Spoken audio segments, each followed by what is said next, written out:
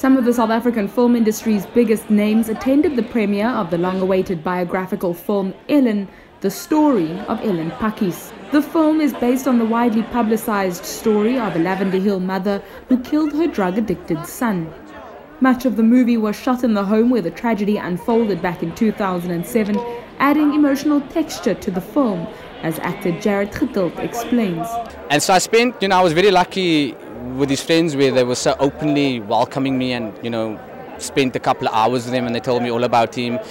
And so I had a nice little foundation of who he was, but that wasn't enough for me. So I decided, okay, cool. I got one, foundation of who he was, one part of his personality. And then I said, you know what, I want to spend some time with Auntie Ellen and Odnil, who's Auntie Ellen's partner. And I got a different side of him.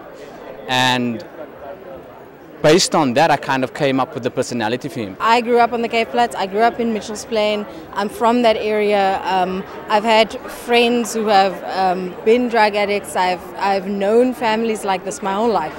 And to me it was very important that we show a side of the story that is not often seen, and that's the struggle that families of addicts go through. We've seen the gangster films, we've seen the films that glorify the violence and the gangsters and make them, fierce and whatever, but we haven't seen the pain that they cause and the hurt that they cause to families and to mothers, and it's such a reality, and I think it was about time that we told that story.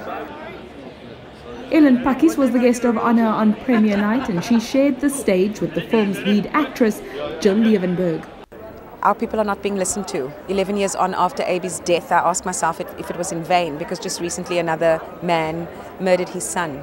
And we know where the merchants are, we know what is going on in our areas, we can point you out to it, but years after year after year after year, nothing changes in our communities. And I'm incredibly passionate about this, and I'm hoping that if it's families who are in the same situation will feel inspired by the fact that they're not alone.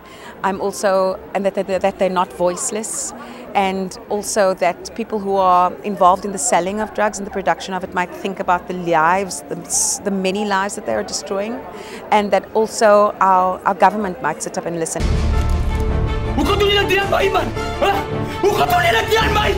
This drug can literally change the way your brain functions. The boy that Ellen was living with is no longer her son. He was a monster, pure and simple.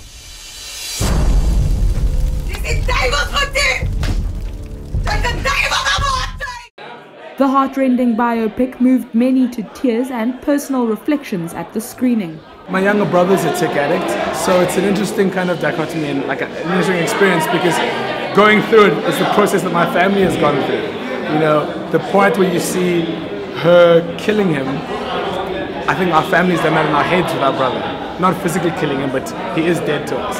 So there's a big problem. So I think it did a very good job in personalizing it and showing us that, first of all, it is an illness, but it does affect other people as well. So it's quite good. It's easy to say it's an illness, but for the first time we've got to see the family behind the people that it affects. The thing that got to me most is left with a question: what do you do?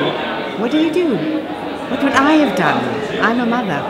What would I have done? Because I started out with the idea of, and I'll be honest here, started out with the idea of, I won't do it. I'd never do it. I would never be able to kill my own child. But after having watched the movie, I understand. And if anything, at least it is an ode to the Cape Flats. It is something which is opening up the problems that we have there. And I think more than that, for me, is being part of the industry is that we're getting something right, that we are telling the story in the right way.